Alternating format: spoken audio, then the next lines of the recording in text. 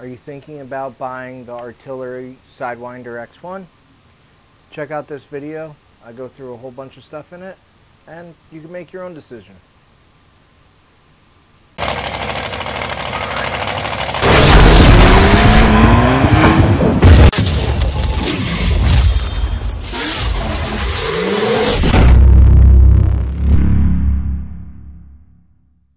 Let me start off by saying I am new to 3D printing. I've been doing it for a couple months now. I am a CNC machinist. I've been a machinist for over 20 years. So when it comes to G-code and stuff like that, I'm pretty good with it. And these are my opinions on this machine. I've done a whole bunch of research. I've been looking for a machine that is cost effective but still has a large footprint. It was between the Artillery X1, CR10 Pro, CR10 V2, and Tevo Tornado. With everything I've seen on YouTube and also me running the machine personally, I feel I made the right choice. So much so, not only do I have one of them, here's the other one that has over 500 hours on it so far. So, here we go. Take a second. If you guys want to help the channel out, we now have t-shirts, Erickson Machine and Performance t-shirts. So feel free to hit us up on Facebook or email us. Happy to help you guys out with that. We also got stickers.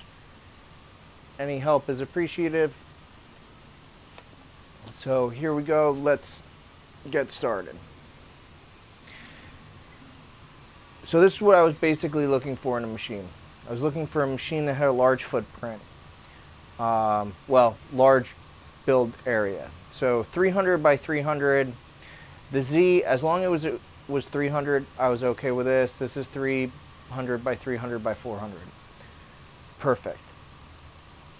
Considering I'm a very mechanical person, but I don't know, or I didn't know 3D printing, I'm still learning.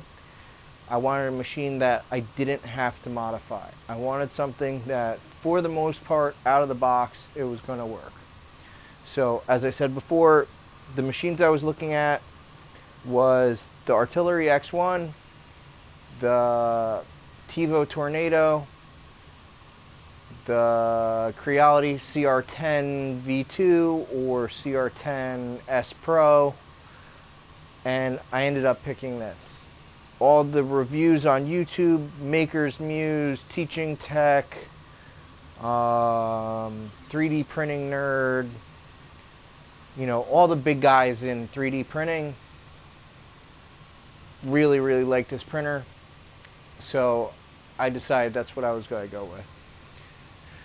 So I have the printer that's running right now. That's got over 500 hours on it. I've had 0 issues with that machine. The only thing on that machine that I have changed is I changed the cooling fan. So I changed to a 50-20 cooling fan with a different fan shroud. Other than that, everything is stock. I modified the spool holder, which I'll show you, but it's still the stock spool holder. And I'm getting ready to do some other things to it. Some of the videos that are going to be coming up on these two machines are going to be comparing the two, modified, unmodified. I'm also going to be doing a video with all the different cooling fans. So we have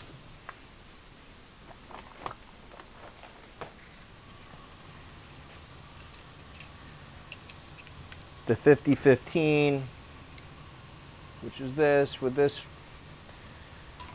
shroud. We have the stock 40-20. So we have this one. There's also this one to test. So, and then there's the 50-20, which is what I'm running on the other machine. So one of the next videos will be showing you the 3 different ones, and seeing which one performs better so you guys can make a decision on that. As I said, other than that, this thing's worked flawlessly. I had one hiccup at around 250 hours. The nozzle started leaking a little bit, which I just tightened it up, and it's been going since. When I tightened it up, I switched that to a micro Swiss nozzle. I now have a whole bunch of other nozzles that I'm going to be doing a video with E3D hardened nozzles, 0.4, 0.6, 0.8, and 1.0. So the nice thing with a volcano heater block that these things come with, you can push a whole bunch of filament through it. And on a printer this large, with some of the stuff I want to do, I want to be able to use a much larger nozzle so we can print it quicker. So this machine's bone stock, just came. I've printed 2 things on it. This machine, I left the stock fan shroud.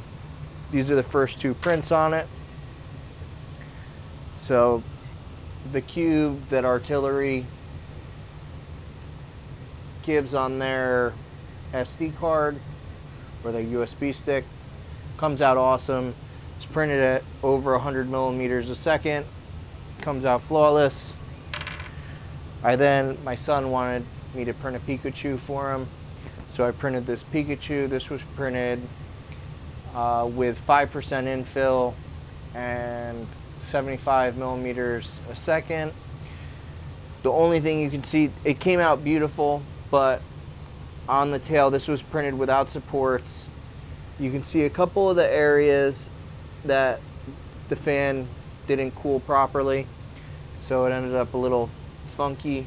But for a completely bone stock machine running at 75 millimeters a second, right out of the box with 0 adjustments, you really can't beat it, in my opinion, for the price tag of this machine, which is, you know, 400 bucks. Which, that was the big thing. It was really between this and the CR10S Pro, but everything I was hearing about that machine was you had to do a whole bunch of upgrades just for it to work properly. This coming with a Titan style direct drive extruder, I'd like to be able to print flexibles with it. So it was a huge selling point. So as I said, the original machine, I've got about 500 hours printing on it. It's worked flawlessly. I recently put a Wham Bam flexible build plate on it, which has amazed me how well it works. It's basically a magnetic sheet that goes down. This sticks to that, and then when you're done printing, you just peel it up and flex it, and your parts come off. No scraping with a spatula or anything like that. Alright, so let's check this out. This is the Wham Bam flex plate system. 5 mass, and you can see how easy everything pops.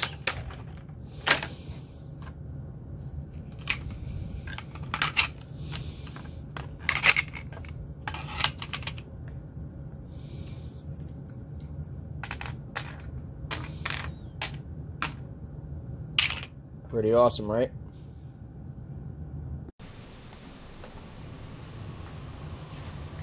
So, some of the prints I've done, I did the Chep cube to check it out, measure it. It ended up being 20 millimeter by 20 millimeter by 19.98 millimeter, which is close enough for what I'm looking to do.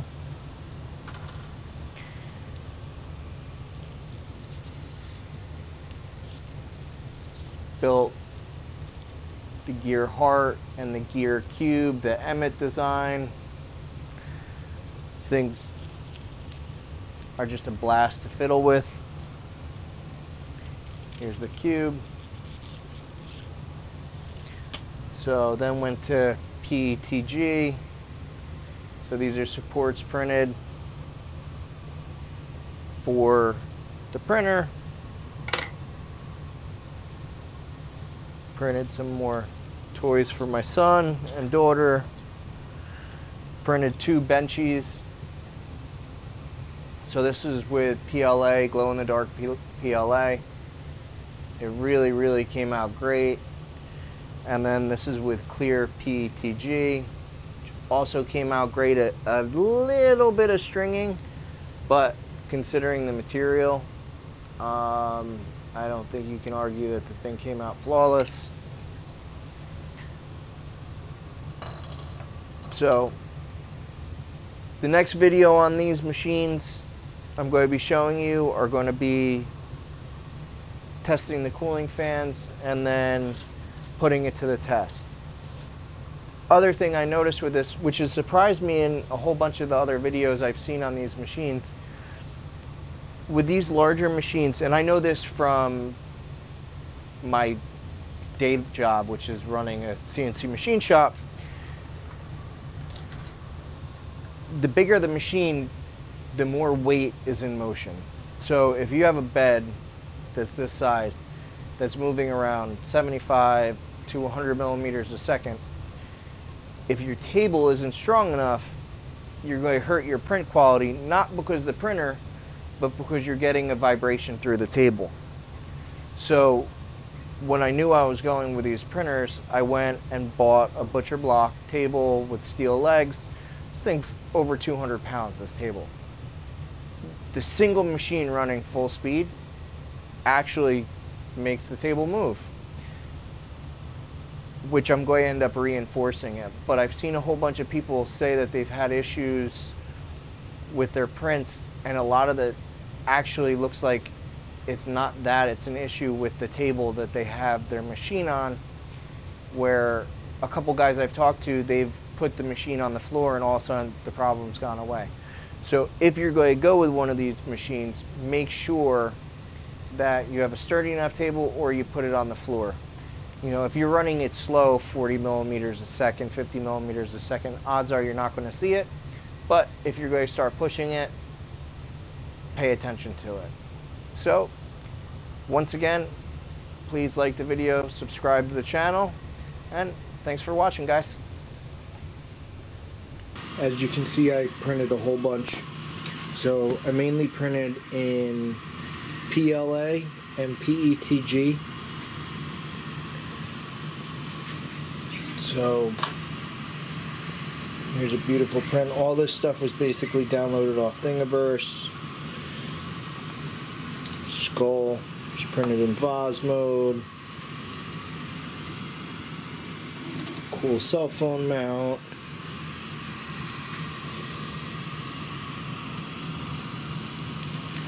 Emmett's gear heart, the gear cube. Here is what comes on the memory stick from the machine. Chep cube, which just came out awesome.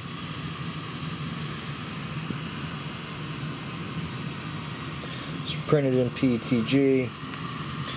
So fan mounts. So all these different fans, I'm going to be doing a whole video just comparing all the different fans. So, and we'll be using a 40-20, a 50-15, and a 15-20 fan to compare them. USB holder, another cell phone mount, threads, C-clamp for the cell phone mount. We got, unfortunately my kids got to these and chewed on them. I have 2 little ones. The Nautilus gear, little Pikachu, some upgrades for the printer, and unfortunately the world we live in at the moment, masks that I'm getting ready to donate, and visors I'm getting ready to donate.